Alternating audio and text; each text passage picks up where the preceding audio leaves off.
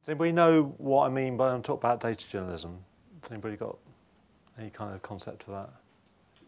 So it's one of those things that is kind of new and very, very trendy at the moment. But actually, it's quite kind of old and quite traditional. So what I'm going to do is I've got a bit of a presentation, but I'm going to try and go through it as quick as I can. And if anybody has any questions at the end, or even while I'm talking, just kind of shout. Okay. So this is called kind of open data journalism at The Guardian. So I suppose what I mean by open data journalism is a lot of journalism now is about being open and available, and it's very different to the kind of journalism in the past, which was a real kind of one-way process. You would sit in your ivory tower and kind of throw things out to the world, and people would kind of gratefully receive it, and that was it. That was the level of your kind of interaction with your readers. But now that's all changed, and a lot of the kind of the work we do has changed too.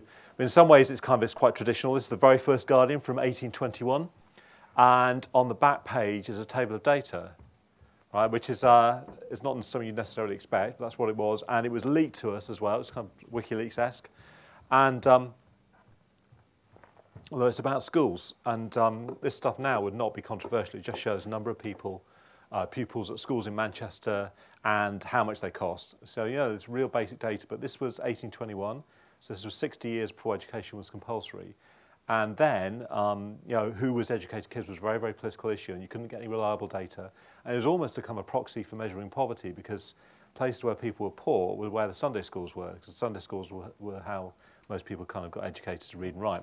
It wasn't so much about learning the Bible as learning the basics of education. And this kind of stuff was reprinted a lot by The Guardian. But again, in those days, data was very, very inaccessible. It was published, on paper, and the people it was for were the geeks and the statisticians, but that was it. But now, kind of data is everywhere. It's all over the place. You've got, Google's Public Data Explorer. We provide data. You've got data.gov, data.gov.uk here, and this is kind of open data is kind of blossoming around the world. So if you're a journalist, if you do what I do, then if you can't understand data at all, you're going to be in a kind of difficult position. And it also means that there's a kind of a role now for people to be curators. This idea that actually there's so much stuff out there that if you're interested in something, I don't know, like carbon emissions or crime figures, or where are you going to start? So we can kind of try and help people find the places to start. So this is James Cameron. The eagle-eyed among you will spot that it's not the guy who directed Avatar or Aliens, but he was a fantastic Guardian journalist. 50s and 60s, was in Vietnam, Korea, and so a kind of master storyteller. And he said this, and I kind of tend to live a lot with what James Cameron said, but the fact that facts must never get in the way of truth, and you can take that any way you want, but I take it to mean that numbers on their own, without kind of context, are just numbers. It's that kind of context, the stuff that we can give it, that make them kind of valuable and important to people. So what is open journalism? It's not just Google spreadsheets, so we do use a lot of Google spreadsheets. Part of the reason we do that is because they're very, very cheap and easy to use and so on. But I suppose I'm kind of stepping back from this. What does a journalist do? What does a data journalist do? Which is kind of the sort of thing we talk about a lot in the office. But I've kind of distilled what I think a journalist does. I think a journalist kind of investigates, researches, writes and reports, engages, really crucially kind of makes people feel involved in the story, and reveals and exposes. So what does a data journalist do? Investigate, research, write and report, engage, reveal and expose. The skills may be different, but the things you do are exactly the same. It's just that we have new ways of doing that now.